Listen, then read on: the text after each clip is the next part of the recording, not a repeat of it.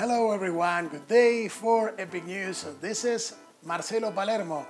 Well, COVID-19 has already surpassed the 12 million cases, not active, but the 12 million cases since early this year. We are already in July, and we keep on going strong with COVID-19.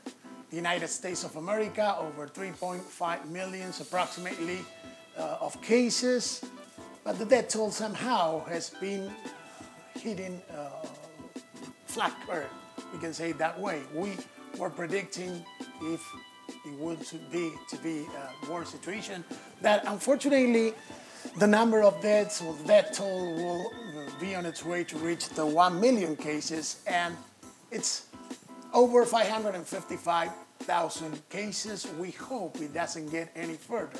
That's everybody's wishes. But recently we received news about the breakthrough in China and its borders of a new virus, a new disease that, according to what we heard about the report, is twice as deadly as COVID-19. Obviously, the world is not ready to receive those kind of news or to receive a wave of another pandemic situation.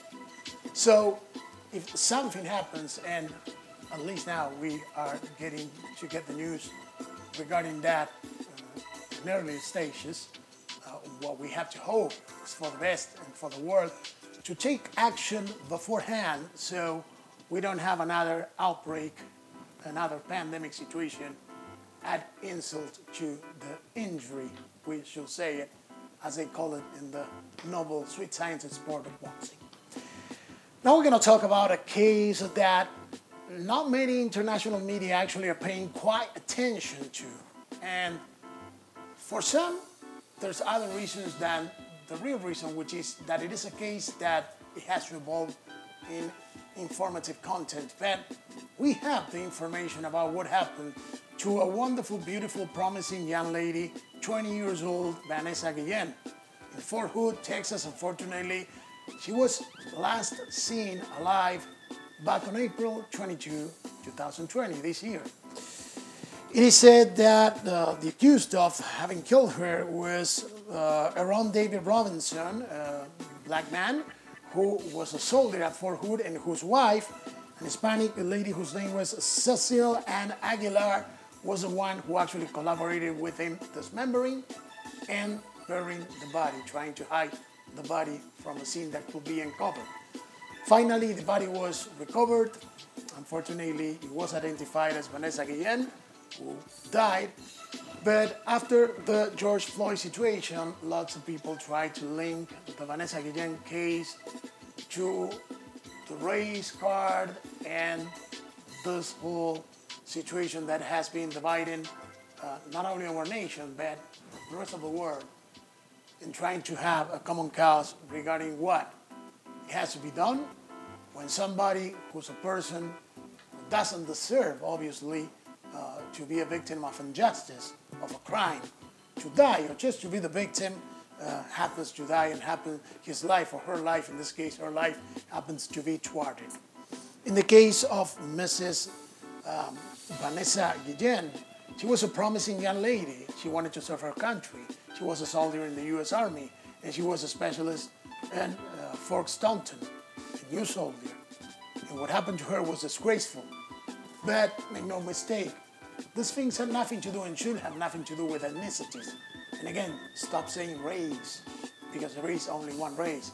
I'm not going to get tired of repeating this over and over again, which is a human race. As a social anthropologist, you see, I have to mark the differences. So you all learn, everybody, we all learn and understand that we are one race, one species, and ethnicities are part of our colorful diversity as humans. Unfortunately, two bad humans, as far as we know, have participated, one killing Mrs. Guillen and the other one, the one killing her is Soldier Robinson, and the other soldier, Mr. Robinson's alleged girlfriend, Mrs. Cecile Ann Aguilar, was responsible for helping him hiding the body. So she is considered as part of the crime, and her crime might be punishable with as much as 20 years of incarceration, which is what prosecutors are seeking. So we have two bad people here. One committed suicide. Who's the guy who allegedly killed Mrs. Vanessa Guillen? Aaron David Robinson. There's no such thing as asking for others to go out and start destroying private property, burning down police headquarters, burning down parts of Fort Hood, as somebody or some people actually claim, or closing the base. What we need is to leave up to the circumstances and bring justice. Justice should be served. At least that much Vanessa's family deserves. Vanessa deserves it. Everybody who's a victim of an injustice deserves for justice to be served. This guy, Aaron David Robinson, well, cowardice after committing a horrible crime took him to take his own life. Now, his alleged girlfriend, also a private, also a soldier, Cecilia Aguilar, is now under custody, behind bars, and waiting for a verdict. It will take some time because the justice system, bureaucracy gets into the whole play, gets into the whole thing. And it's quite painfully procrastinating, we can say it that way. Why? Because every time you have a case like this, and we were referring recently in a news show to the case of David Crucius, which is the guy who drove all the way from Dallas to El Paso, Texas, almost a year ago to commit a horrible crime, to open fire against people that he thought were invaders because they were Mexicans or Hispanics from Mexico.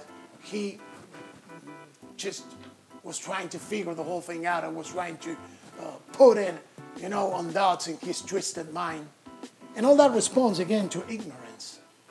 Mr. David Crucius we recently had an interview with a candidate for district attorney here in El Paso, Mrs. Yvonne Rosales, who, by the way, is leading the polls. She might as well be the next district attorney, and that will be decided and will be known after July 14th, the day of elections, because recently we had the period of early voting ending. But what she told us, and what many experts in law told us, is that such a case might take around, we will say, a year to two to be resolved, to finally get to the point where we reach a verdict. And the verdict, it is, many assure, and we can rest assured about this, not favorable at all for this guy, Patrick Crucius, who committed a horrible, atrocious crime in the region of the southwest of Texas, to be more precise, at a Walmart in East El Paso. But all these things come actually from ignorance. Humans are vitally ignorant, unfortunately, about what is to be humans. That's why we divide. That's why we don't understand. That's why when we refer to Latinos, Hispanics, Anglos, Italians, Greeks, French, we mix things up. We don't get it. Well, recently, in Argentina, they celebrated July the 9th, the day of the declaration, not the declaration, the solidification of independence, which happened in Argentina in 1816. And actually, not many people know the pivotal consequences of such an event. Don Jose de San Martin, a man of tremendous military experience, a true commander, probably and arguably the best or one of the best in all of the American revolutions, from the one that happened in the United States of America in 1775, 1776, and all the way until in 1783, the independence was gained, to the revolutions in Latin America started mostly in 1810, with the exception of Haiti, Haiti was the first country to gain its independence after expelling Napoleonic forces from the island that was once known as La Española, the Hispanic one. The one that Christopher Columbus arrived at. That was actually the kickstart of the colonization of the American continent back in 1492. But we're connecting many dots, and we do not intend to have a history lesson here, because we will have to extend for hours. Probably I will have to have a week-long program, and I don't know how many of you will be willing to listen to me for a whole week. But in this condensed program, we have to say that humans have to understand that we all interact. In the American continent, we have many last names that are actually, or most of our last names are actually, or were actually originated in Europe. And many people don't know that the interaction of European peoples made them all pretty much alike. with different white skin tones, Caucasians, as somebody called most of the people with white or fair skin, when Caucasian is actually one part of the European big and broad community, right? But if you think about it, Teutons, Merovingians, Spaniards, Iberians, we can say Gauls, Welsh, Irish, English, Romans, Russians, everybody interacted throughout times, since ancient times and all the way to, well, still nowadays. Just think about this. There wouldn't have been a kingdom of Spain, a kingdom of England, or the British British Empire, or Germany as we know it, or Italy as we know it, or Russia as we know it, Portugal, that was also a great empire, the Portuguese Empire, if or shouldn't they have interacted all, you know? For example, if you know the story of Catherine of Aragon, who was the mother of Bloody Mary, was what they call Princess and the Night Queen of England. Her daughter, Mary, or Bloody Mary, was a Queen of England. You also have Charles from Hanover, who was the King of Spain, of German descent, because they all interacted.